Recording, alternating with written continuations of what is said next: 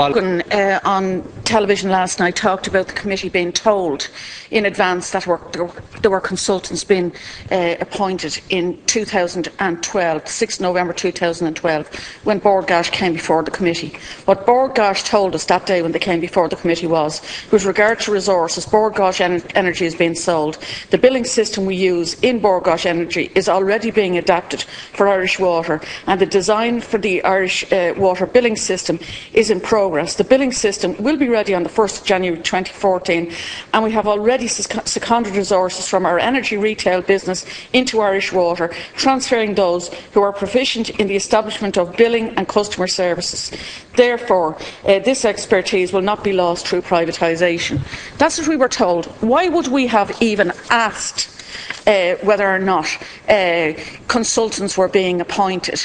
Because every indication was given that this was being done in-house, and it was after that that some of these contracts were awarded, and very, very sizeable contracts. Just because 180 million has been earmarked for the setting up of Irish Water doesn't mean it has to be spent.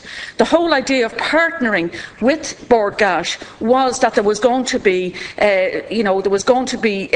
savings, because we're supposed to be leveraging of a spare capacity there.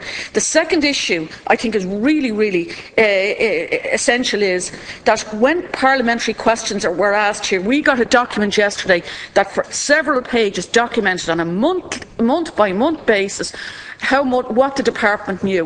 Why were parliamentary questions not answered? There needs to be an absolute clear answer coming from the Minister in relation to this, because this can't happen again, and it can't go on happening. The third and final point I want to make is the Minister talked about on radio today, he talked about he wasn't micromanaging this. Like 180 million micromanaging. The very least, he should have understood that there was high level information coming in saying how things were happening, and indeed in some of those the department even queried some of the contracts.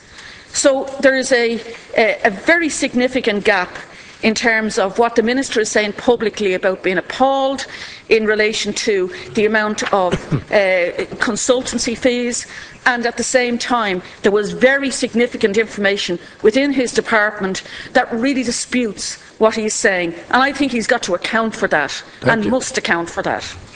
I ask the Deputy to move the adjournment of this debate. Thank you.